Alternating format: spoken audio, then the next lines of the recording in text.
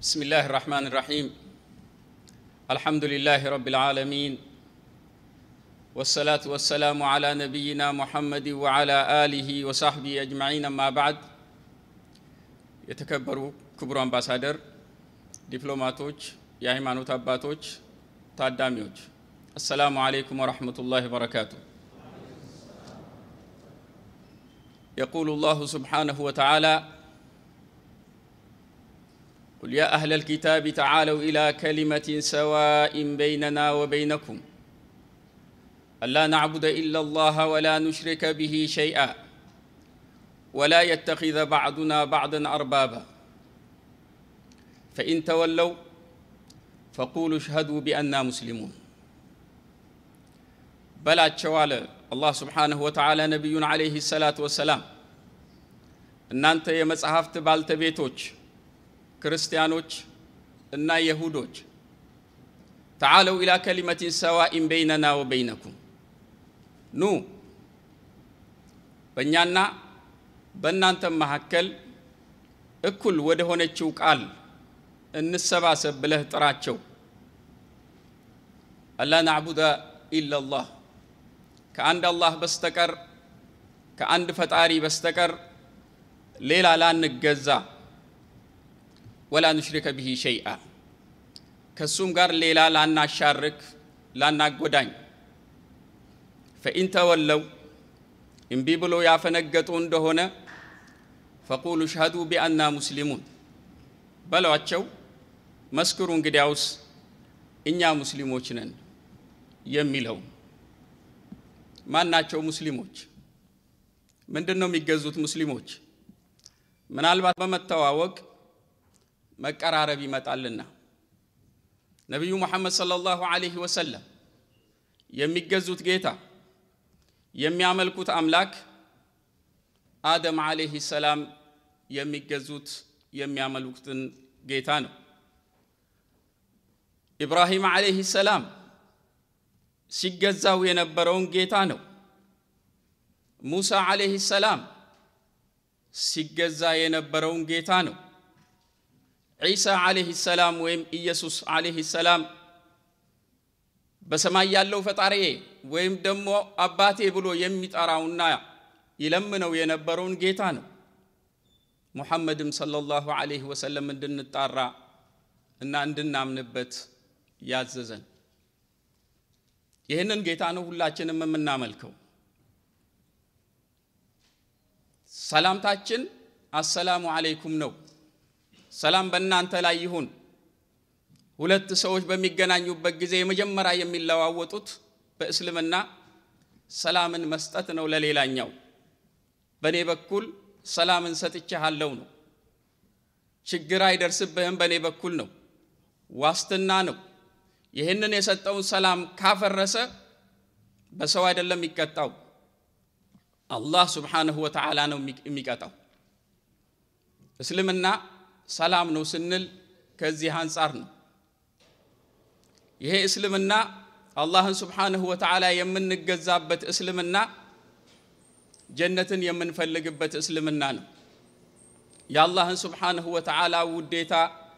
የምንከጀልበት እስልምና ነው አላህ Subhanahu Wa Ta'ala በእስልምና ላይ ያኑረን በእስልምናም ላይ ይውሰደን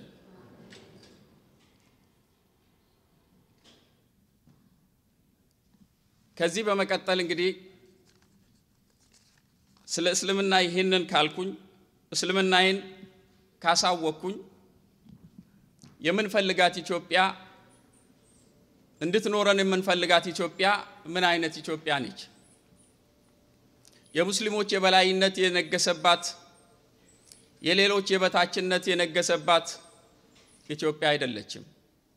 ወይም የክርስቲያኖች የበላይነት የነገሰባትና የሙስሊሞች የበታችነት የነገሰባት ኢትዮጵያ አይደለችም እኩልነት የሰፈነባትን ኢትዮጵያ ያችን ነው የምንፈልገው በዛች ሀገር ላይ በማህበራዊ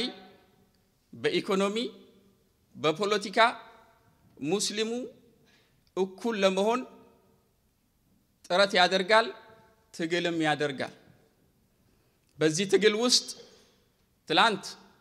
ድምጻችን ይሰማን ተከትለን ለውጥ አምጥተናል በሀገራችን ላይ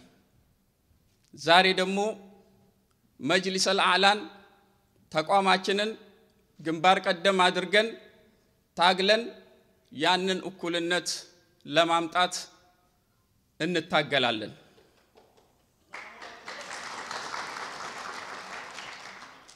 ይህንን እኩልነት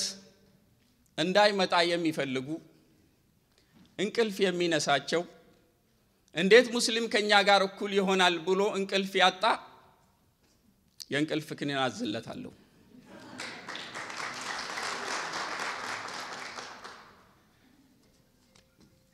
ክቡር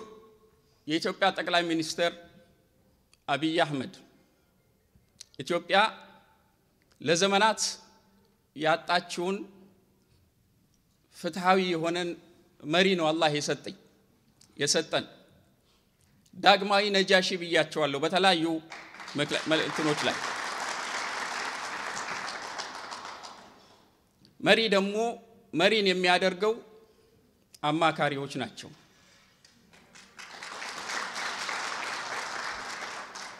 አማካሪዎቹ ጥሩ በሚሆንበት ጊዜ ጥሩ መሪ ይኖራል አማካሪዎቹ የከፉ ጊዜ ደግሞ የተሳሳተ ውሳኔም እንዲያደርግ ይመሩታል ያሳስቱታል ስለሆነም የኢኮኖሚ አማካሪ የፖለቲካ አማካሪ የደህንነት አማካሪ እና የተለያዩ አማካሪዎች ይኖራቸዋል አላቸውም ብለን እናምናለን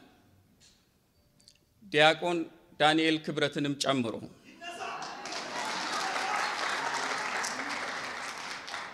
እኔ ዲያቆን ዳንኤል ክብረት ይነሳ በሚለው ውስጥ አልገባም ነገር ግን አህመድ ዲን ጀበልም የጠቅላይ ሚኒስትሩ አማካሪ እንዲሆን ግን መከራለሁ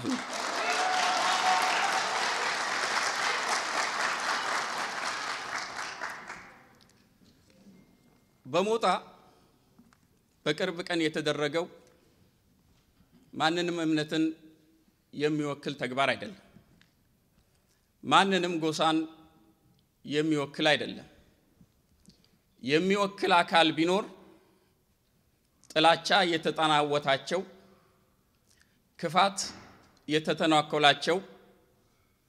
በዚህ ምክንያት የታመሙ በሽተኞች ናቸው ብዬ ነው ማምነው እነዚህን የጥላቻ በሽታ ያዛቸውን አላህ Subhanahu Wa Ta'ala ከበሽታቸው እንዲፈውሳቸው አላህን ጌታዬን ማጸናለሁ ምንም ቢሆን ኢትዮጵያውያኖች ናቸው ነገር ግን ያ ጥላቻ ያ በሽታ ሰውየው መድሃኒት ሲፈልግለት ነው መድሃኒት የሚገኝለት መድሃኒት አልፈልግለትም የሚልና ከበሽታዬ ጋር ልኑር ካለ አላህ እንዳለው قل موتوا بغيظكم እንላቸዋለን እስከነ ቁጭታችሁ ሙቱ ተደፉ እንላቸዋለን እኛን የሚያገባን እነዛ የኢትዮጵያ ሙስሊሞች አንድ አካል የሆኑ በወገኖቻቸው መሃል በኢትዮጵያኖች መሃል ሰላም ነን ብለው መስጊድን ሰርተው ንብረትን አፍርተው የሚኖሩትን ጀንበር መጥለቅን ተገና አድርገው መስጂዶቹ የጋየባቸው የሞጣ ከተማ ሙስሊሞች ንብረቶቻቸው ለጋየባቸው የሞጣ ከተማ ሙስሊሞች ፍትህ እንፈልጋለን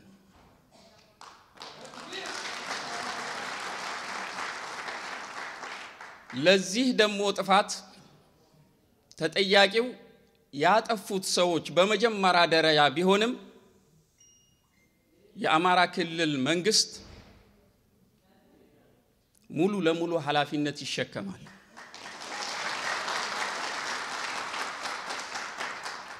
ስለሆነም ሳይውል ሳያድር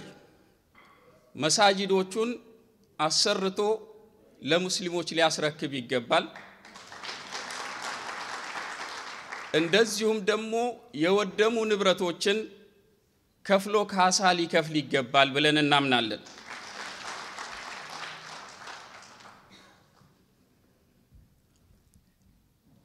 በአጠቃላይ ቅድም ክቡር አምባሳደር የጠቀሱት ጉዳይ አለ። የዚህ አይነት ጥፋቶች በተለያዩ ሀገሪቱ ቦታዎች ተደርገዋል። አሁንም ሆኗል። ነገም ደግሞ እንዳይሆን የሚይዝ ዋስትና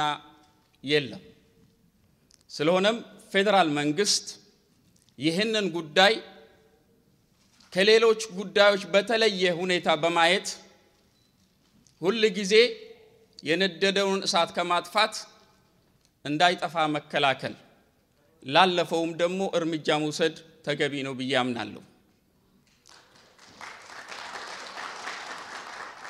ለዚህም እንደ ሐሳብ ማቀርበው ፌደራል መንግስት እስከ ዛሬ ድረስ ለተቃጠሉ መስጂዶች ቤተክርስቲያኖች ልዩ ገለልተኛ የሆነ አካል አቋቁሞ እነዛን መርምሮ ያገኘውን ውጤት ለፍርድ አቅርቦ ያንን ለኢትዮጵያ ሕዝብ ሊያሳውቅ ይገባል። በሚቀጥለው ሁኔታ ተመሳሳይ ጥፋት እንዳይደገም አስተማሪ የሆነ እርምጃ ሊወሰድባቸው ይገባል። አላህ Subhanahu Wa Ta'ala ሀገራችንን ሰላም ያደርግልን። በሀገራችን ላይ አላህ Subhanahu Wa Ta'ala ፍትህ ያደርግልን። ለፍትህ ምንቆም አላህ ያድርገን። ሁላችንንም አላህ Subhanahu Wa Ta'ala ለፍትህ ሰራዊት ያድርገን። አላህ Subhanahu Wa Ta'ala ሁሌም ሰላምን ስበኩ እንዳለን ሰላምን እንደሰበክን ለዛች ሀገር ትላንት ለለውጥ አስተዋጽኦ እንዳደረግነው ነገም ደግሞ ለልማቷ የመጀመሪያው ለደህንነቷ የመጀመሪያው ታጋዮች ምን ሆነ አላህ ያድርገን። አመሰግናለሁ። አላሁ አክበር አላሁ አክበር አላሁ አክበር።